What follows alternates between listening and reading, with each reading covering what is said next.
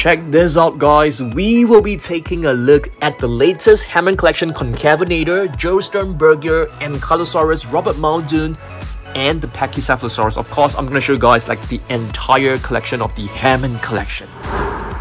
Hey guys, I'm Dan and welcome back to the Basement Dino Dungeon. Yes, besides taking a look at the Hammond collection figures today, let's head over to Level 2 Jurassic Millions to pick up all the different Ankylosaurus, Concavenator, and Pachycephalosaurus. So today's video is going to be exciting. Let's begin. Let's go.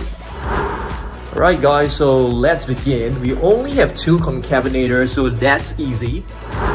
Quite a few Pachycephalosaurus at the back, and we have a new one right here as well. A few Jurassic Park ones right here.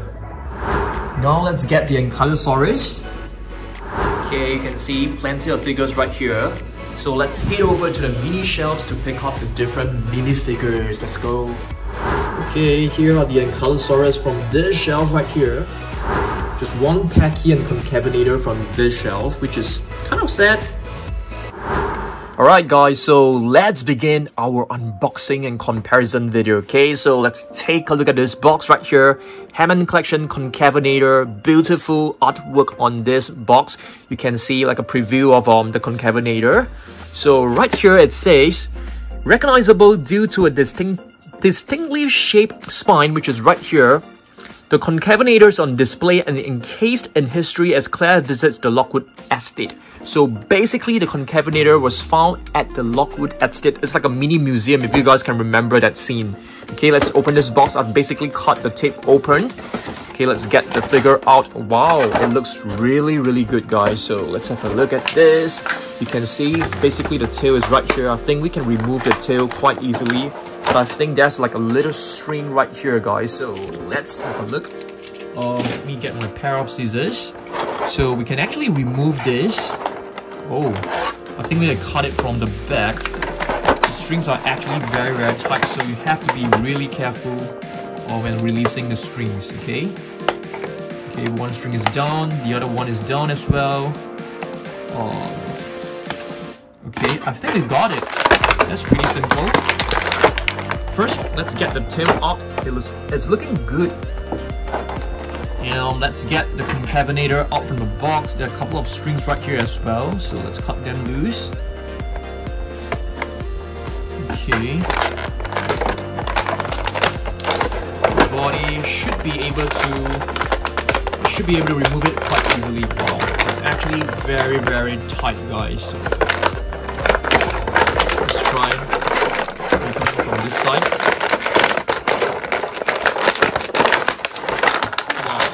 It's really loud and noisy to be honest. Okay, there's still one more string right at the back, so we definitely need to cut this loose as well.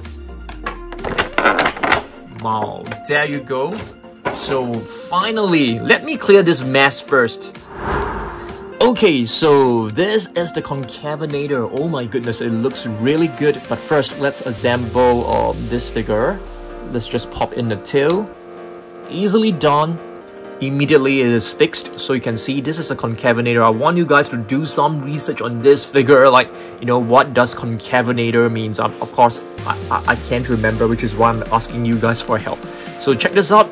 Wow, it basically has plenty of articulation, as you guys can see. The neck, there are like 1, 2, 3 points of articulation. The jaw can, of course, be open and closed, but I think it can't be closed fully, which is kind of weird. The arms, you know, there are plenty of articulation as well. You can move them up and down. The wrist can be rotated. The legs, of course, can be open sideways. You can move them up and down as well. Okay, the tail can be rotated as well. Yeah, so this is basically the latest Hammond collection Concavenator. Let's take a look at the other Concavenators from Mattel as well. Okay, so we have this one right here and another one. So this was the very first Concavenator that you can find. It's basically like the dual attack Concavenator with like 2 different buttons. So one actually triggers the jaw and the other one moves the tail. So this was the very first Concavenator. This was the second release, which is also from the same sculpt, but with a different paint scheme. So far we have 3 Concavenators. We have 1 minifigure. Let me try to find it. It's actually in my box, but I think it will take us some time. So let's take a look at the minifigures later on, okay? But you can see this Concavenator, it always have some issues standing, so you have to do it like this. Yeah, like this actually, to keep it balanced. But very nice. What do you guys think? Which Concavenator do you guys like the most? To be honest, I really like this color scheme because it's like really vibrant and stuff. But this one, it feels so good. This part is actually made of soft rubber, so it's like really soft. It's really safe if you're like, you know, sending this, gifting this to a kid. So it's a pretty safe gift, I would say. All right, let's move on to our next figure, shall we? Alright guys, next figure, okay? Before we actually take a look at the next figure, check this out. This is basically the mini Concavenator, okay? Which looks exactly like this one. So in total, we have 4 Concavenators right now from Mattel. Yes, only 4 Concavenators. Okay, next up, let's open this, which is the Ankylosaurus. I think this is going to look really nice as well. So this is basically the 30th anniversary Jurassic Park Ankylosaurus, which is slightly different from this one. This is basically the Hammond collection one. So, you know, the Concavenator was found in the Jurassic World movie, but the Ankylosaurus was like, you know, it was found in so many different Jurassic Park movies. Let's take a look at what is written right here. With an unmistakable armored exterior, the Ankylosaurus is one of the many awe-inspiring dinosaurs that Dr. Alan Grant sees by the riverbank on Isla Sonar. So all of this, you know, Hammond collection figures, they are basically dinosaurs that you can find in like the Jurassic Park movies, which is awesome. So let's cut this open. I mean, once again, if you're using a box cutter at home, please be extremely careful. If you are a kid, you are not allowed to do that on your own, okay? So let's have a look at this Ankylosaurus. Wow, there's like a protective layer right here. So let's just remove this. All right, let's get the Ankylosaurus out. I think the tail, okay, there's like a little string right here. So let's cut the tail loose. Let's get this out. Easily done. And you can see the Ankylosaurus is like lying on all fours. It's super adorable. So let's cut this loose as well. You can see my pair of scissors is like slightly bent. It makes unboxing, it makes cutting much easier, to be honest. So let's try and cut this one as well. Alright, have to be really careful not to hurt the dinosaur. I think it should be out by now. Easily done. Wow, I think this Ankylosaurus is looking really good. Take a look at the tail. There are like 1, 2, and 3 points of articulation. 1, 2, 3. Wow, this is awesome. Let's pop it right in. It should be easily done, like, you know, the previous Concavenator. Just pop it right in. There you go. Wow. And the color scheme of this figure actually looks very realistic. It's not like too vibrant or anything. So let's have a look at this. Wow, it looks gorgeous, guys. I mean, take a look at the detailing done. You can see the osteoderm very well. This is basically known as the osteoderm, which is like the armor of the dinosaur. So you can actually open and close the jaw. Check this out. Okay, you can rotate the neck. The front part is movable as well, I think. Let's try. Yep, this part is movable as well. Wow, you can see the thorns, the horns, the spikes. I mean, not horns, the spikes are very nicely done. They are made of like soft rubber. Plenty of intricate details on this figure, which is awesome. The legs can be moved sideways, up and down, can rotate them. They're like 1 point of articulation right here, 2 and 3. Very beautiful, but of course the toe claws aren't painted, which is quite a pity. 1, 2, 3 points of articulation. Really beautiful. There's no scan code for you guys to actually scan for your Jurassic World Facts app. Yeah, but it's fine. This is simply awesome. Really beautiful. Later on, okay, let me just get my camera. Later on, I'll be putting in my Hammond collection figures right over here. So I want you guys to like have a look later on, okay? So let's head back to our video. Yeah. Alright, so I think next, let's take a look at our mini Ankylosaurus collection. I mean, just take a look at some of the Ankylosaurus. We have one of the Rorivores. Okay, let me show you guys this. Okay, the very first Rorivore is actually this one. The very first Ankylosaurus from the Jurassic World Mattel line is this one. Still working. Sounds are still working. I think we got this in like 2018, which is kind of like 5 years old already. And this is the other second wave Rorivore. Sounds are not working. Not too sure why. Possibly ran out of batteries. We can look to replace the batteries later on. And this is the Roar Attack Ankylosaurus, which is the one I really like. I think it's supposed to look like bumpy. And speaking of bump, okay, we do have another one. This is basically the Raw Striker, which is so much better. So Raw Striker, you press it down, it will roar, and it comes with the scan code right here. I mean, you guys should already have this in your, Jurassic World Facts app by now. It's quite an old figure. Of course, we still have a couple of bumpies right over here. We have lots of Ankylosaurus in today's video, but we will take a look at them later on, okay? Next, what shall we open next? Shall we open the Geosternbergia? I think so. Let's have a look at this one right now. Alright, Geosternbergia, Jurassic Park. I can't remember where we have seen the Geosternbergia. I think probably in Jurassic Park 3. I'm not too sure. Let's have a look at this.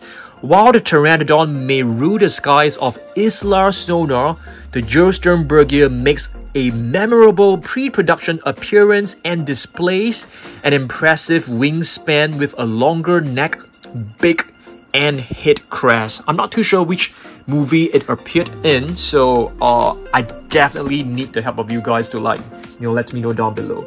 Okay, so let's open this. Yeah, let me just move the figures backwards because they're like so little space right now. I always hope to have like a bigger review table because this table is kind of small if we want to review like plenty of figures at the same time. So let me cut this open. Once again, if you are a kid like below like 8 years old or even maybe like below 10 years old, don't use this one at home. I don't want your parents to be sending me DMs and telling me you shouldn't be using a box cutter in front of my kids because they will be imitating you. Okay, hopefully guys you don't do that, okay? So let's get the Geosternbergia out. Oh, and speaking of Geosternbergia, I've totally forgotten to bring our legacy collection Geosternbergia out. Maybe let's head over to Level 2 Jurassic World Midlands again later on. So let's have a look at this. Wow, it looks beautiful, guys. It looks awesome. Wow, it's pretty big, but it doesn't come with a stand, so I'm not too sure how we are going to display this. I have a feeling you are able to bend the wings. Let me try. I'm not too sure. Yes, it can be bent, which is awesome. So you can bend the wings upwards like this. Don't bend them too hard because it may break. One of my Pteranodons, one of my Velociraptor tail from the Amber collection actually came out. The metal rod inside came out from the skin, which is kind of very, very sad for me. So check this out. Geosternbergia comes with a movable jaw, which is really nice. The detailing on the face is awesome. You can see every single detail. The eyes are so nicely painted. Beautiful. There's one articulation right here, another point right here.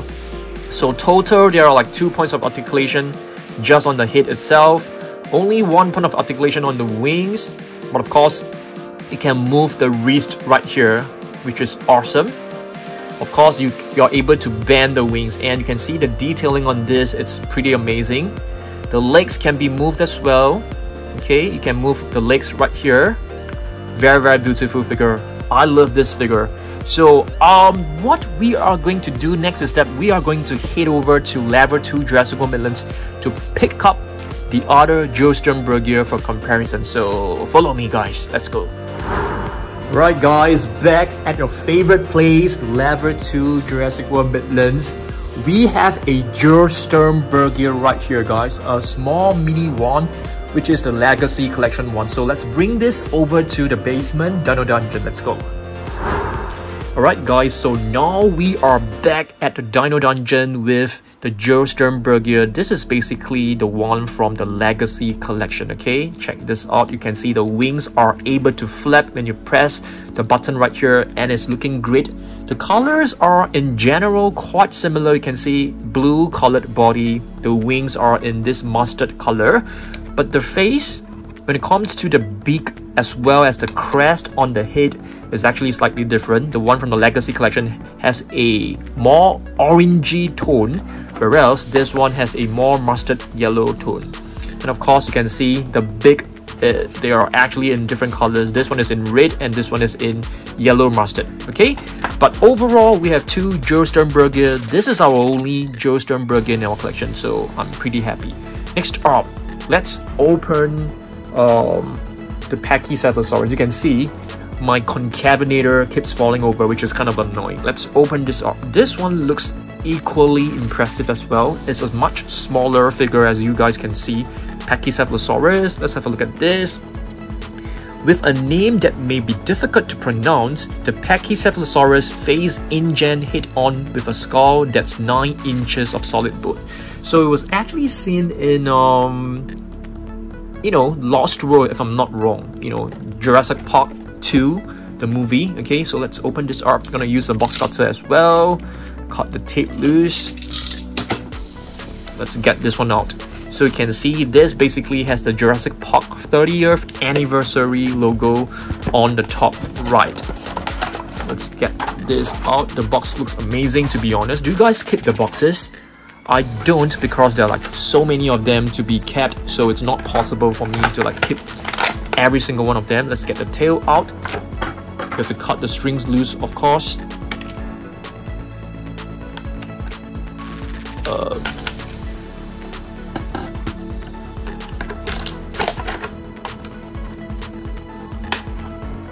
Okay.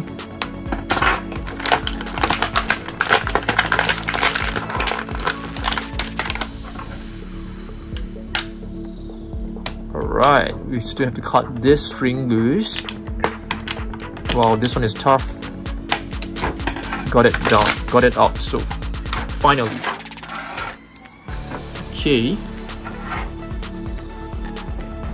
Okay, so let's have a look at this. So this is basically our Pachycephalosaurus. You can see it has a movable jaw. Alright, let's pop in the tail. The jaw can't be moved at just now, so let's have a look at this. Really well done figure, as you guys can see. It has a movable neck, so this can be rotated. There's 2 points of articulation on the neck. There's also articulation on the lower jaw, I guess. If you can open it, it's really small, really tiny, but you can see very nice detailing done on the head. You can see the ridges done very well. Very beautiful, and you can see the head. This is actually 9 inches of bone, which is super thick. And of course, the arms can be rotated. You can move them up and down, and there's like 2 points of articulation. And of course, the legs can be moved as well. Very nice, I would say. You're able to rotate the tail as well. I think you're able to bend the tail too, which is awesome. Okay, so I'm gonna place the Pachycephalosaurus right here, because I think I've basically shown you guys like every single new one, so it's time for us to do some comparison. But before that, let's take a look at other Hammond collection figures. Alright guys, so now let's take a look at every single Hammond collection figure. First one right here, what is this? Gallimimus, which is the chicken mimic. I think this one looks great. So we do have a couple of herbivores right now, this being the largest one, which is awesome. Okay, so Gallimimus, known as the chicken mimic. I love the Parasaurolophus as well, guys. This one looks really beautiful. It has a small cutesy little jaw. So Parasaurolophus is known as the near-crested lizard, which is another herbivore from the Hammond collection, which is really awesome. Okay, next up, We have a small little Dilophosaurus right here. This is known as the double-crested lizard because of these two crests right here. Of course, this frill is only present in Jurassic Park. Okay, let's move on. We have the Ceratosaurus right here. I can't remember which movie Ceratosaurus was found in the Jurassic Park movie. So let me place this one right here. Next up, we have a Baryonyx, which is known as the heavy claw. Heavy claw, it's basically very obvious because this claw right here is actually bigger than the rest. Okay, Baryonyx, it is a Spinosaurid, which means it is closely related to a Spinosaurus. And speaking of Spinosaurus, I'm hoping we will get a Spinosaurus from the Hammond collection. I think that will be epic. I'm pretty sure it will come. So I forgot to mention that Ceratosaurus is basically known as the horned lizard. Okay, let's move on. Let's proceed to our next one, which is the Velociraptor. So this is the Velociraptor right here. This is also from the Hammond collection. It's a really tiny and small raptor, but you can see really beautiful one as well. Okay, so we do have another one which is right here. This is basically the Triceratops from the Hammond collection. I think this is a really well done figure, but I think many fans actually complained that it doesn't have a movable lower jaw, which is you know, something that they hope to see in an upcoming figure. Alright, and of course we have our latest one, which is the Concavenator. Oh, I almost took the wrong one. I took the wrong one. This is the Hammond collection Concavenator. I think this is a really beautiful one, I would say. And of course, Pachycephalosaurus, Geosternbergia, and the Ankylosaurus. There's a new Velociraptor which is coming out really soon. I hope to get that. Okay, time for us to take a look at other dinosaurs in the box. So right here, I have a Pachycephalosaurus. This is the basic figure. This figure is slightly damaged over here, but overall, I think this is like one of the very rare basic figures out there. So this is part of my Pachycephalosaurus collection. We don't have many Pachys in our collection, to be honest. I'll be doing some videos on this in my TikTok as well as my Instagram account. So this one, it's a vintage JP Pachycephalosaurus, as you guys can see. If I'm not wrong, this is actually from 1997. Let's have a look. Okay, so this is quite a nice one. I'm just gonna put this one right here. Next up, we do have a couple of more Pachycephalosaurus. I think we have quite a number of them. This one, if I'm not wrong, is also from one of the Legacy collection. So this one, I'm gonna put it right here. I'll be grouping all my Pachycephalosaurus together because right now I actually placed like the latest one, in a different space. So hopefully we can do it, group them together. Here's another one. I think this is like the latest one that we have. It is also from the Legacy collection. Really beautiful one. There's a bit of like paint wear right here, which is kind of sad for me. Okay. All right. Let me show you guys more.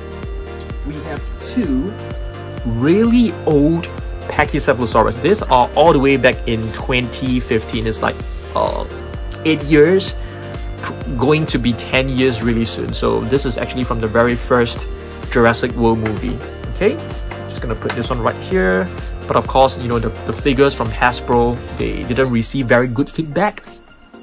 Next up, more Pachycephalosaurus. It's so hard to pronounce its name.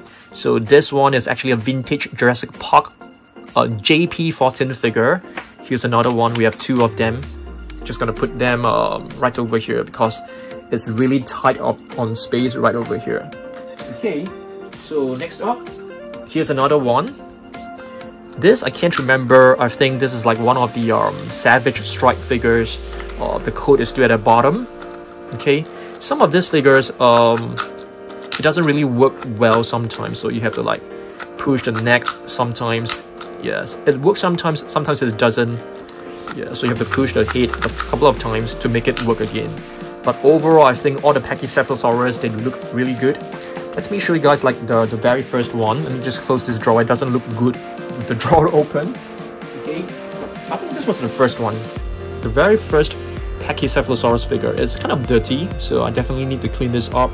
You know, I have a piece of wet wipe. There's a bit of smudge right here. Hopefully I can clean this off.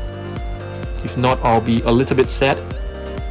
Yeah, I think it's like coming off really nicely. Just one small little spot. Yeah, it's totally gone. Awesome stuff. So I think this one has some issues. So maybe the tail doesn't work anymore. Let's try. Yeah, this one doesn't work anymore, which is quite a shame. Yeah, do you guys like know how to fix this? Oh, it works again. But it doesn't work all the time. I think you have to push the tail back up like this. You push it up, you'll hear like a really soft clicking noise, and it will spring back again. So let's try this. Okay, push it up. Yep, you push it up and you can pull it back down, which is pretty awesome. So we found a way to actually resolve this issue. Is it possible for me to clean this? I don't think so. This is basically a pin wear, so I don't think we can fix this. Alright, let's move on to our other figures in our collection. I've brought some Ankylosaurus just to show you guys like a collection as well. Okay, so Ankylosaurus right here. This is basically like a mini, you know, Pachycephalosaurus versus Ankylosaurus collection video. Okay, another one, this is like the green version. Okay, nice. Oh, we do have another one, which is the battle damaged Pachycephalosaurus. You can move the head, the legs can be moved. This portion can be open as well. Okay. Alright, next up. Here's another one. This is actually an authentic, you know, Universal Studios product. We got this from like Japan. It's a finger puppet. Really beautiful one, I would say. And what do we have right here? Another Ankylosaurus, but this one is also from Hasbro 2015 figure. You can see it's quite an old figure. Let me see whether we can adjust this. Let's try. Yep, it's still working quite well. You can see the tail can move, the head can also move. Okay, let's move on. Right, let's move on. We have loads and loads of Ankylosaurus in our collection. Okay, so let me just push everything, you know, to the back because we have plenty of minifigures. What is this? Are you guys like able to recognize and remember this? This is basically what is this known as? Snap Squad. Yes, that's the Snap Squad Brompy. And of course we have the metallic version right here, which is really beautiful. You know, too bad we don't have Snap Squads anymore, but right now we do have wild pop-ups, which is not bad too. This one is a really adorable one, okay? I would say it's actually quite rare. It's a McDonald's Happy Meal, and you can only get it in like some countries. We are quite lucky to get it 2 years ago. Quite a nice one, I would say. Okay, let's move on. We have loads of new minis. Okay, I wouldn't say new minis. You can see this one has a movable tail. This is actually from the very first wave. Here's another one, green version with a, you know, articulated tail. And what is this known as, guys? I have no idea what this is known as. I know that, you know, the tail of a Stegosaurus is known as the Stegomizer, but I'm not too sure what is the tail of the Ankylosaurus known as. I basically call it the club at the end of the tail. It's like a, you know, like a stone. It's very, very cool. It's actually pretty powerful because the Ankylosaurus can actually whip its tail at a very, very high speed and of course at great strength. Okay, here we have two more little Pachycephalosaurus, which you know, is looking very, very cool. Okay, these are from, you know, Jurassic Park as well. Alright, so let's move on and take a look at the next one. We have a squishy Jurassic World Mashems. I'm not too sure whether you guys have like seen my unboxing video of the Mashems previously. Yep, we managed to get the entire set, like finally. Okay, this is actually one from the micro collection, and speaking of micro collection, we will be receiving lots more micro collection really soon. Okay, next up we have one of the captive collection Ankylosaurus. I mean, I have to be honest, this is definitely not one of the most accurate looking Ankylosaurus that you can find. You know, it looks kind of goofy but cute at the same time. Okay, next up, this one is definitely great. This is basically the glow in the dark captive collection Bumpy. You know, if I switch off the lights, you'll be able to see it you know, turning green, but of course it's still pretty bright right here. Okay, this one is a really cool one. This one is actually from you know, Jurassic Park. Very cool. A mini Pachycephalosaurus. Right. And here is the Bumpy version of the captive collection. I think, you know, the captive collection figures are really well done, and I love them. Here's the other one, which is also kind of like goofy looking, like what I've said. It's basically from the captive collection as well. There are two Ankylosaurus from that collection. How can I make this Pachycephalosaurus stand? Yeah, standing pretty well right now. And here is another Ankylosaurus from the previous series. The newer ones are definitely better. It's like softer. It's not as hard, but I kind of prefer the older one because it's harder, and when it comes to detailing, it seems to be slightly more detailed. Yeah, I'm not too sure. What about you guys? Let me know down below. Okay, right now we are left with 3 of this mini Bumpies. Okay, very cute and adorable ones. Okay, next up, let's see. Shall we open this? Since this is our last figure and I have 2 of them, to be honest with you, shall we just open one of them? I mean, I don't think so. Okay, I don't think so. So let's read. Astute hunter himself, Robert Muldoon, is no match for the clever Velociraptors at Jurassic Park. Yeah, he was actually outsmarted by the raptors. So what we are gonna do next is that I'm gonna be putting the Hammond collection figures into the shelf just to give you guys a preview. Of course, I still have to take like a nice thumbnail later on. Okay, so let's do this. Alright, let's place the first figure in, which is the Ceratosaurus. Okay, next, Baryonyx is in. And now the Concavenator is in. And now Parasaurolophus. Alright guys, so I've placed in the rest. Okay, Dilophosaurus, Velociraptor, Pachycephalosaurus. This Gallimimus keeps falling over. We have to adjust it later on. Yeah, Gallimimus, Pachycephalosaurus, and of course the Geosternbergia. This one feels a little bit out of place because the wings are like so huge and it's taking up so much space. But overall, this is basically my Hammond collection figure. Of course, we still have the T-Rex, but the T-Rex is actually you know, displayed together with other T-Rex. Yeah, but overall, Hammond collection, very happy with it. So you can see this is the mess right now. This is usually the case after I do a video. So we have to spend you know, maybe the next hour to clean this up, to clean all this up, place them back into their respective shelves, and also to make you know, the thumbnail and also some videos for our TikTok and Instagram account. Okay, so thanks for watching this. I will see you guys in the next one. Yeah, goodbye.